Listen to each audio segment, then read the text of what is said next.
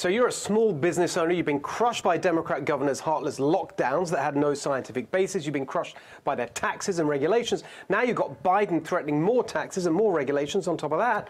Biden's stay-at-home payments mean you can't get workers. But it's okay, because some Wall Street lady who has a show over on MSNBC has figured out the answer to all this. It is your fault.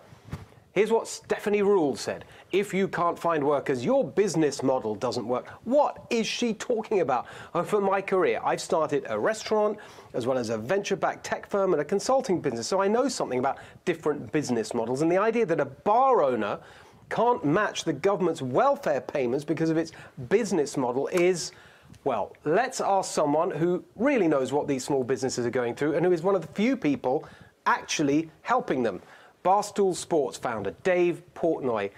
Great to see you. I just was so, this is about a week ago this woman said this, and it just, I'm still enraged by it. Just so insulting to all the people you've helped, telling them their business model's wrong.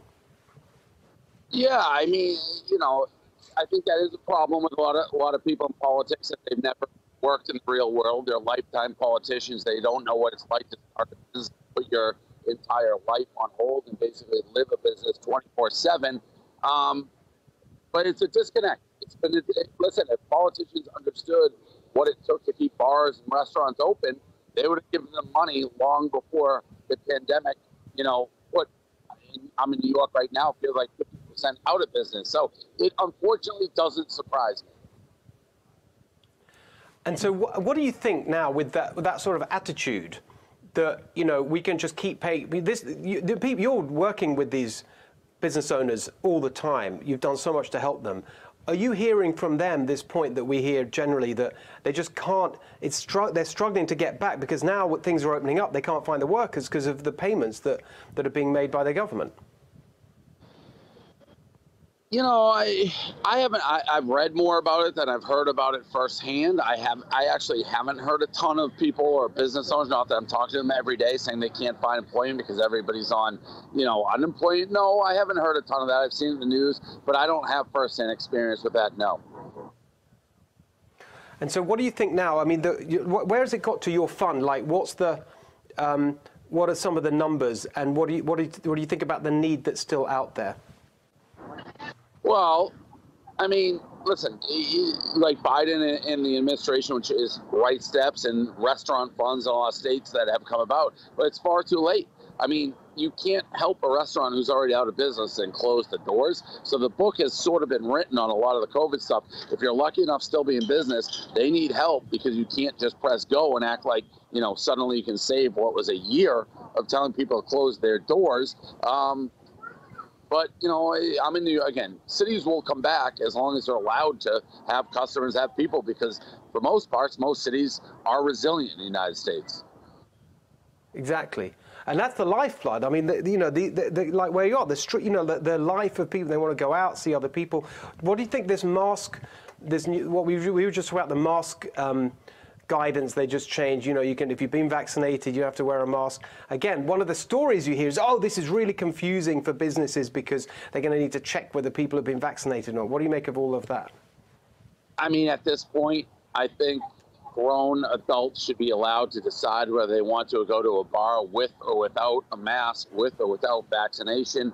I felt that way for a long time, and the vaccination, a lot of people are getting it.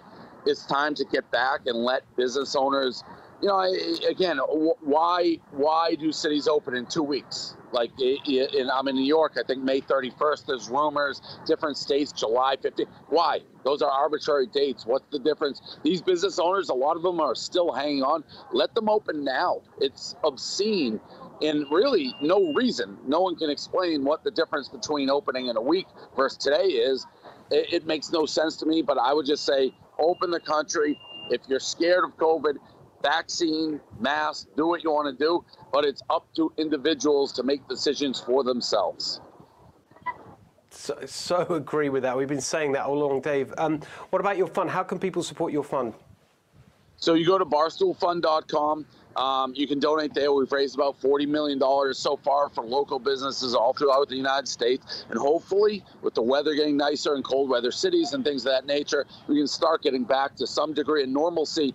And really, at this point, There is no reason in my mind why we can't go back to pre-COVID times and let people make decisions. Full ballparks, full stadiums, full bars, full restaurants. It's about time.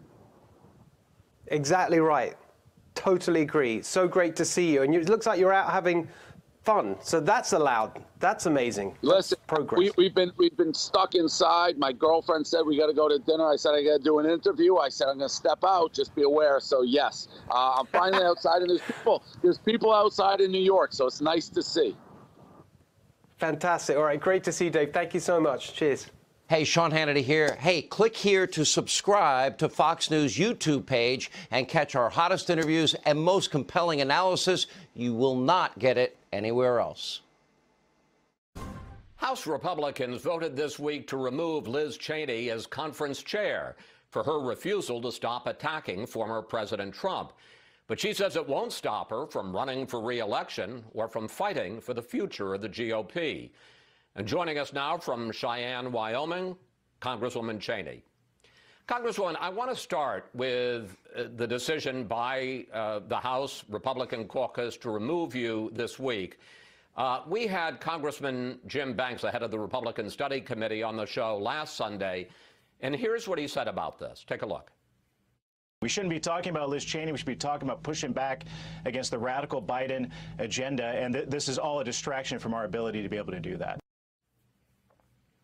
Banks was saying, with Republicans so close to winning back the House in the midterms next year, that the focus should be on what unites the Republican Party, which is opposition to the Biden agenda, and not picking fights with a former president who's now living in Mar-a-Lago near Palm Beach. What's wrong with that thinking?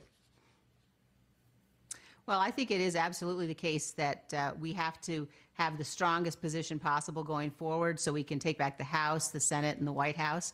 The issue is that, you know, we cannot do that if we are embracing the big lie, if we are embracing what President Trump, former President Trump, continues to say on a nearly daily basis, which is claims that the election was stolen, using the same language he used that he knows provoked violence on January 6th. In order for us to be in the strongest possible position to be able to prevail, to be able to defeat the ideas that we see coming from the other side that are really bad for the country, we have to be a party that's based on a foundation of truth. And I'm not willing to be complicit or silent in the face of those lies coming from President Trump. But I guess the argument is, just as a practical politician, and you are a practical politician, what about the millions, tens of millions of Republican voters who still support Donald Trump? Why alienate them? I guess the question is, you know, just ignore them. Just don't take the bait and focus on your issues. He's living in Mar-a-Lago. Well, you know, I wish we could do that, Chris, but unfortunately, as I've said over the course of the last several weeks, former President Trump continues to be a real danger. What he's doing and what he's saying, his claims, his refusal to accept decisions by the courts, his claims continued as recently as yesterday that somehow this election was stolen. You know, what he's doing is he's causing people to believe that they can't count on our electoral process to actually convey the will of the people. You know, we have to be a nation of laws. If you continue to reject, if you reject the rulings of the courts, if you work against the rulings of our courts, then you really are at war with the Constitution.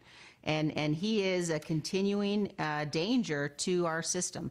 Those millions of people that you mentioned who supported the president have been misled. They've been betrayed. And certainly as we see his continued action to attack our democracy, his continued refusal to accept the results of the last election, you see that ongoing danger. Congresswoman Elise Stefanik was elected on Friday to replace you as the #3 Republican in the House leadership, and she wasted very little time in saying what she thinks about all this. Take a look. I support President Trump. Voters support President Trump. He is an important voice in our Republican Party, and we look forward to working with him. What do you think of Stefanik? Well, I think she's wrong. You know, when you have a former president who did what Donald Trump did, who provoked an attack on our Capitol to try to stop the counting of electoral votes, to try to steal the election, a former president who continues to threaten the democracy in the way that he is, he's forfeited his opportunity to. Well, I just want to ask you, I understand what you say about Trump. I'm asking you about Stefanik, who is embracing, wrapping herself in the mantle of Donald Trump. You said to play along with the big lie is to betray Republican voters. Is she betraying Republican voters? You know, what I said in my last remarks to the conference as chairwoman of the conference was that if they were looking for leaders who would be complicit in spreading the big lie, I wasn't their person, that there were plenty of other people who would do that. I think that it is fundamentally dangerous, and I think it's wrong. And I think as Republicans, especially, we have a responsibility to stand up and to say we believe in the Constitution, we will fight for that, we will fight for the rule of law, and to build that foundation so that we can get back the voters we lost in 2020. I mean, that is really a key here. We lost the House, the Senate, and the White House while Donald Trump was president. We've got to get voters back so that we can get Republicans back into position where our policies are the ones that are you know, in place, that frankly are the ones that are necessary for the future of the nation. During your round of interviews this week, you were also asked about House Republican leader Kevin McCarthy, and here's what you had to say about him. I think that he is not leading with principle right now, and I think that it's sad, and I think it's dangerous. When you talk about him being dangerous and the way he's leading the party, and I asked this about both McCarthy and Elise Stefanik, are they being complicit in what you consider the Trump lies? They are, and I'm not willing to do that. You know, I think that there are some things that have to be bigger than party, that have to be bigger than partisanship. Our oath to the Constitution is one of those. I've seen countries, I've worked in countries around the world where you don't have a peaceful transition of power. What's happening right now with Donald Trump and his continued attacks on the Constitution and the rule of law is dangerous, and we all have an obligation to stand up against that. You also say that Kevin McCarthy should testify, but what it appears is going to be a new commission to investigate the riot on January 6th, and should testify specifically about the conversation he had with the president on that day, where he reportedly called the president and said, you got to call this off. And the president said, Kevin, it appears some people are more interested in this election than you are. I asked Congressman McCarthy about that a couple of weeks ago. Take a look at that exchange. Has the president ever reached out to you since that report came out to discuss what you and he talked about in the January 6th phone call? And did you say to him, I can't because we're under oath? No. That never happened? It's never happened. And you would... Never even close. And if it did happen, you would agree that would be witness tampering? Yeah, but never happened. Congresswoman, do you know anything about that, whether or not Kevin McCarthy and Donald Trump talked and the president tried to reach out to, in effect, get their story straight about what happened in that January 6th phone call? Leader McCarthy has spoken to a number of people in large groups and small groups since the 6th about his exchanges with the president. He's spoken publicly on the House floor about his view of the president's responsibility. I think it's very important that you know, he clearly has facts about that day, that an investigation into what happened, into the president's actions, ought to get to the bottom of. And I think that he has important information that needs to be part of any investigation, whether it's the FBI, the Department of Justice, or this commission that I hope will be set up. What do you think that accomplishes? If he testifies before the commission, I mean, I understand your concern about President Trump and what you say are his lies about the election, but what do you think it accomplishes to talk about a conversation on January 6th? Do you think it raises issues of President Trump's responsibility for the riot, whether or not he's trying to tamper with Kevin McCarthy as a witness? Certainly. I mean, I think that any conversations, and we know certainly that conversation happened, any conversations that have gone on with the president about the president's potential involvement in January 6th, his potential determination not to step in and offer assistance, any conversations that have to do with any members of Congress, those people who may be retired. We know that there were conversations in the Oval Office before this about the possibility of declaring martial law and seizing election and seizing the ballot machines. So I think that all of this really points to why it's so important that we have a commission. We've done that after Pearl Harbor. We did it after the Kennedy assassination. We did it after 9/11. It's the way that we as a country come together in a nonpartisan fashion to understand what happened, to get to the bottom of it. It must have subpoena power, and to begin to take steps so we can ensure it never happens again. I got about a minute left, Congresswoman. I want to talk about you finally. You were on track to perhaps someday be the Speaker of the House. Now that's over. You've been removed from leadership. Your re-election next year in Wyoming is at least in question. I guess the question I have for you is, are you prepared to make this politically the hill you're prepared to die on? Look, I cannot imagine a more important issue than whether or not the Republican Party is going to be a party that embraces and defends the rule of law and the Constitution. And I am firmly committed to being part of leading this party back to a place where we believe and advocate on behalf of policies and substance, where we lay out an agenda that helps to attract voters back to the party, where we move away from this loyalty that so many, particularly in our House leadership now, have apparently pledged to Donald Trump.